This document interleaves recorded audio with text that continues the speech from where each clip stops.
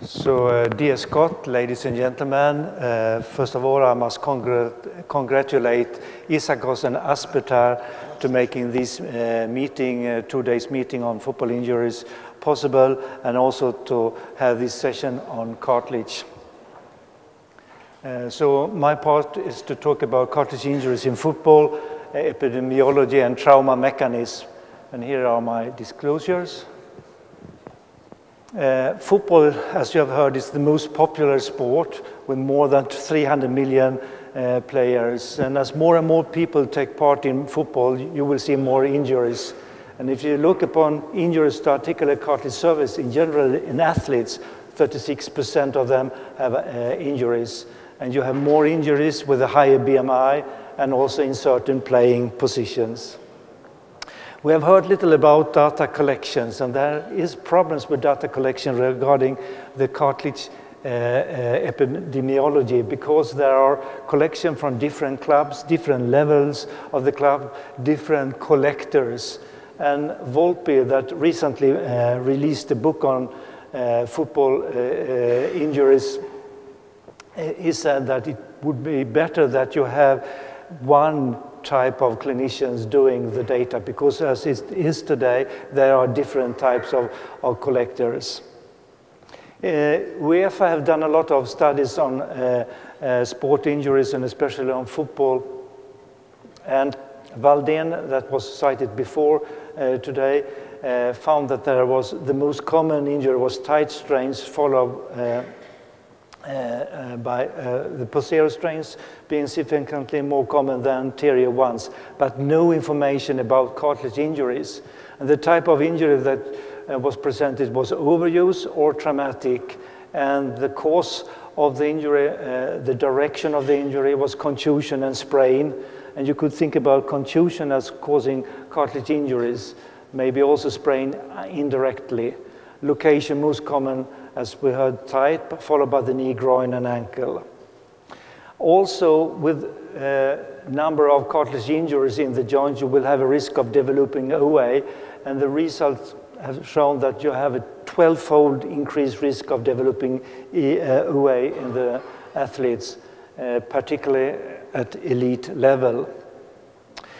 Looking for frequencies of cartilage injuries, as I said, it's very difficult to find any information about it. So we have something to do for the future in research. You have to go into American football, certainly different compared to soccer or European football.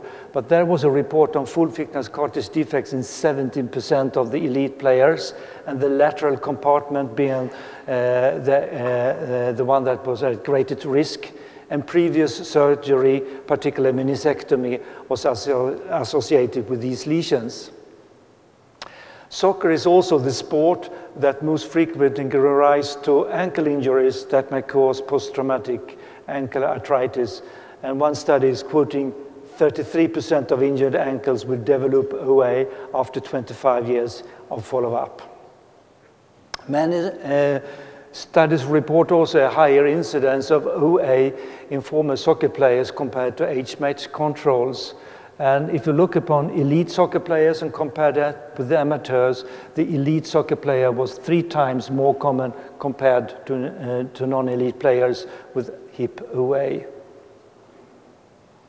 Well, joint injuries are quite common in the athletic population, and certainly especially in the professional soccer player, with 10 to 36% injuries per 1,000 hours.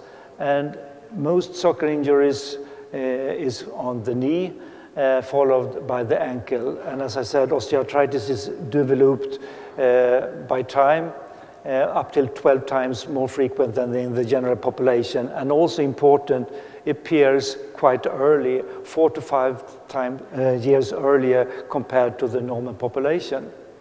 So it remains a major cause of disability in this type of sport. But if you look what happens after a game, there is no good information. There is only one study to say that the single game of soccer has not been shown to directly result in increased cartilage breakdown products. That was done some years ago, so that is something that we need to look for more in the future, and that could be possible maybe here in Aspetar.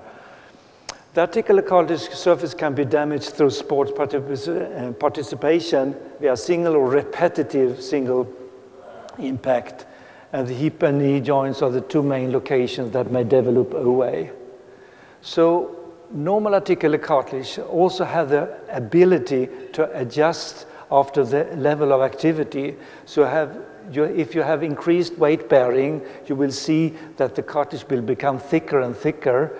And in the healthy athlete, there is a positive linear dose-responsive relationship between these repetitive loading activities and articular cartilage function.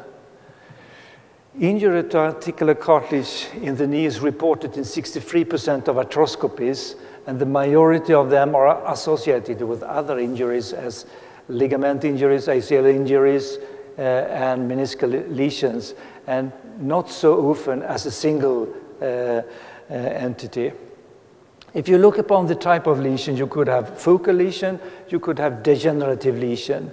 The focal lesions are characterized that they have a well-demarcated defect caused by trauma, osteochondritis dissecans, osteonecrosis, while degenerative defects are more poorly demarcated and usually caused of ligament insufficiencies, meniscal injuries, malalignment, and also arthritis. But it's extremely important to remember that degeneration is not the same as osteoarthritis. You could have a degeneration for sure in osteoarthritis, but the degeneration could be something that is before the development of OA. Then you have chondral lesion, you have osteochondral lesion. The chondral fracture could be a loose piece of cartilage in the joint, or it could be a little fissure that you have to palpate and find as an injury. And you could also have different types of cystic development. You could have a small fissure, and the synovial fluid will go through the fissure into the subchondral bone and make it like a grotto, what you see by the sea. It could be an intact surface that has developed a cyst via a fracture of the trabeculae, and by time a cystic development. Rotational forces are important. The shearing forces create a stress fracture through the cartilage matrix and sometimes through the subchondral bone. And there you could see the fissure, and it could be very, very little that you see on the surface, so you have to palpate it, and you notice better by arthroscopy than by imaging. Patella dislocations leads to osteochondral fractures, and through this mechanism and is responsible for 40 to 50% of the osteochondral injuries in the femoral condyle. So it's quite common that if you have an osteochondral injury, it's caused by a patella dislocation or subluxation. Also, cartilage injury due to meniscal loss, and by that degeneration of cartilage, or instability by wear and tear and degeneration. In the healthy athlete, there is a positive linear dose-response relationship between the repetitive loading and articular cartilage function, but there is a threshold where you exceed and go over the threshold, you will have a negative effect on cartilage. High impact joint loading above the safety threshold decreases the proteoglycans and increases level of negative enzyme, and this trauma could also cause the death of the chondrocyte, so-called chondrocyte apoptosis. So we could see two different pathways that cartilage could be injured in the athlete, in the soccer player. You could have chronic repetitive loading, which gives a progressive articular cartilage degradation, or you could have acute trauma with a defect in the cartilage or ultrastructural injuries to the cartilage with disruption of the chondral and cartilage matrix. So major cause for disability and retirement from the sport could be seen, and besides causing loss of playing time, progressive articular cartilage degeneration and osteoarthritis occurs in up to 32% of football players, and is a major cause for disability and retirement from this sport. Finally, I think prevention that will be discussed further on during this cartilage session. But we heard earlier Andreas Cerner talking about videotaping of groin injuries. And in Norway, they also done videotaping of ankle injuries. They found that the majority of the ankle injuries were able to identify on the video resulted from contact with an opponent. And an inversion mechanism was found in all but one of the tackling injuries, all running injuries, and in one of two of landing after a heading duel.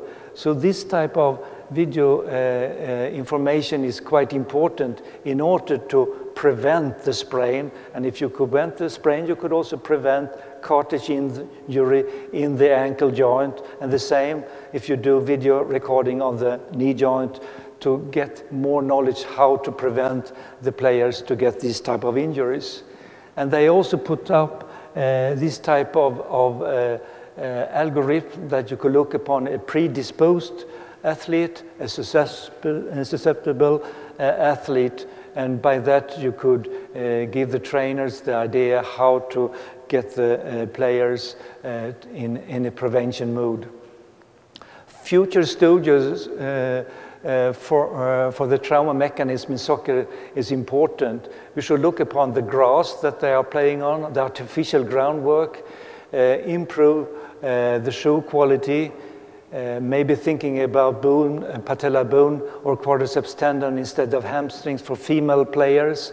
Training focus on what is known from the trauma mechanism, exactly what I talked about, the video mechanism, and also maybe follow the players by a biomarker screening to see if there's a tendency that they go over the threshold, and that means that the cartilage could be in danger. And in that sense, maybe the player should be taken off for a while and monitored extra carefully. About trauma mechanism, nothing is really new, and I thank you very much for your attention.